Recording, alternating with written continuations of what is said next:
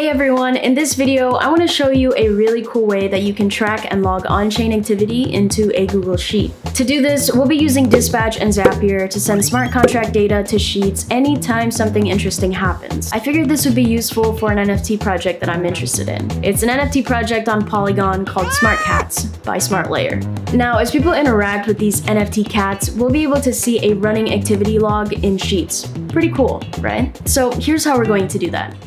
Alright, so to start sending on-chain activity to Google Sheets, you will need a few things. One, you need a paid Zapier account. I know, it sucks, but webhooks is considered a premium integration for Zapier. Two, you will need a free Dispatch account.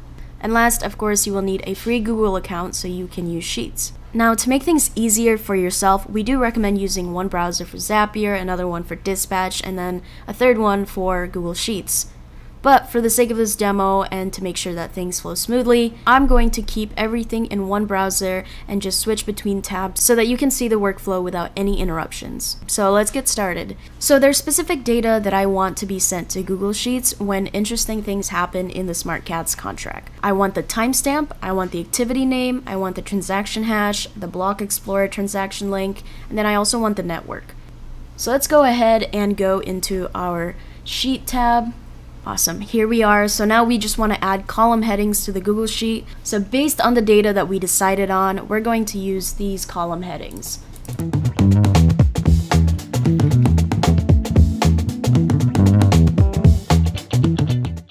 All right, that looks pretty good. And believe it or not, this is really all that you need to do in Google Sheets. Everything else will just require Dispatch and Zapier. All right, so now let's go to Dispatch.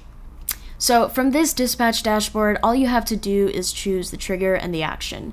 So let's go ahead and click Smart Contract Activity, select that, click on the action, and scroll all the way down to Webhook. Select Webhook. Click Complete Patch. It'll take you to the Patch Builder page. Alright, now that we're on the Patch Builder page, we just have to fill in the rest of the information for the patch in Dispatch. So let's go ahead and do that. So Smart Cats, the NFT project, is on Polygon. So let's go ahead and select our network, Polygon, scroll down a little bit. Now all I have to do is add the smart contract. And here's how you can do that. So click here where it says select a smart contract, click add a smart contract. So now all you have to do is paste in the contract address for Smart Cats, give it a name, Smart Cats NFT. Go ahead and click add contract and it'll be added, as you can see. So after you add in the address, you'll be able to see all of the events and the functions available for monitoring. So here we go. If we scroll down, we can see the events. We can see the functions. Now we have some interesting ones here. We have accept play date, clean cat, feed cat, invite cat for playing, level up. So you know what? I want to track all of that. I want to monitor accept play date, clean cat, feed cat, invite cat for playing, and let's do level up. Let's go ahead and click continue. Alright, so webhooks should already be selected as the application. So let's go ahead and stick with that. Click continue.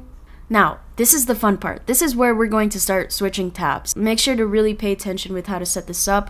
It's really simple, it just takes a second. So here where it says select an existing webhook or create a new one, this is where we'll be pasting in our Zapier webhook URL. So in order for us to do that, we need to create a Zap in Zapier. So let's go ahead and switch to our Zapier tab.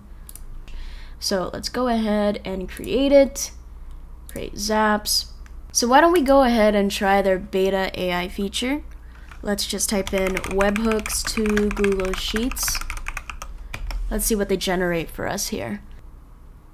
Okay, awesome. Yeah, this is it. Now let's go ahead and just select try it.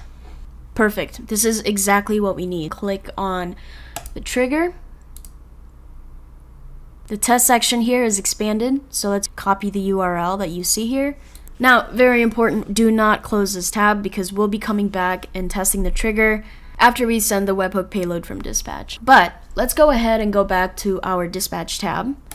Now, remember this section where I said we'll be pasting in a Zapier webhook URL? Well, now that you've copied that URL, you can paste it into Dispatch. Alright, so let's go ahead and click to add a new webhook.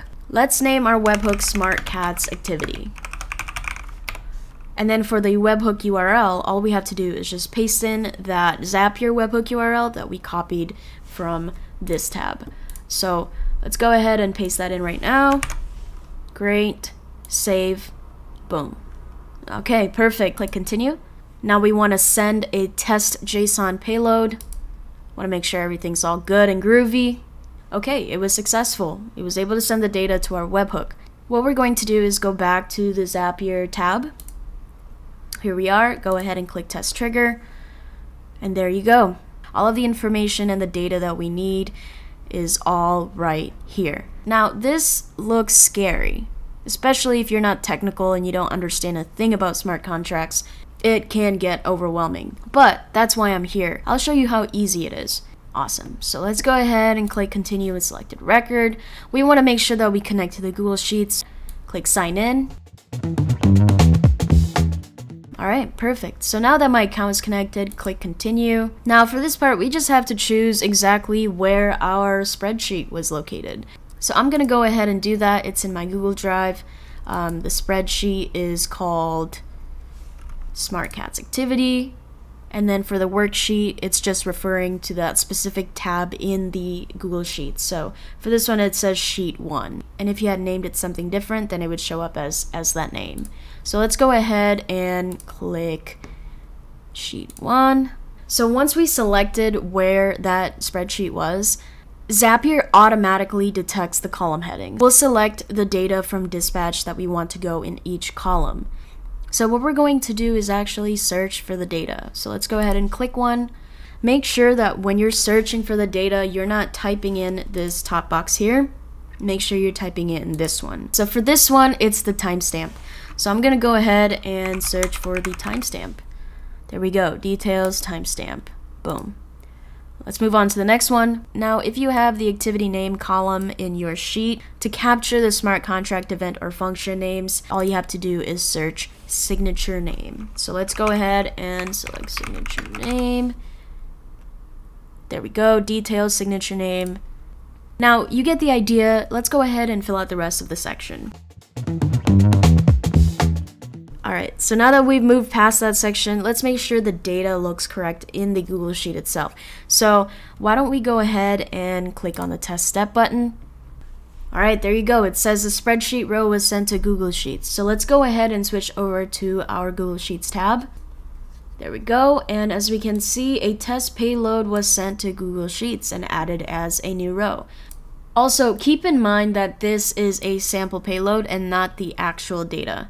We're just checking to make sure that the right type of data is going into each column. Because that was a test row, we can actually go ahead and delete it. We don't need that info in there.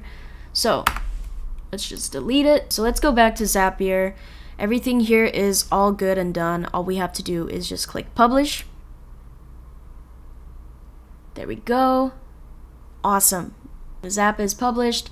Now let's switch back over to the dispatch tab. Let's go ahead and give our patch a name. Let's name it Smart Cats Activity Webhook. All right, let's go ahead and turn that patch on. There we go, success. Now, as you can see, this contract is actually super active. As you can see, it's already fired 61 actions in like 3 seconds. So let's go to our Google Sheets, switch over there. Now, if you wanted to make some things fun, you can create some visualizations and charts. So for example, I quickly added this chart to show the different activities that occur. You know, as more people join and interact with the project, we can see how community engagement ramps up based on different activities like playdates or feed cat. And having access to these kinds of analytics and insights lets us make better decisions and build smarter products. And that's really the true power of automating your on-chain data workflow with tools like Dispatch.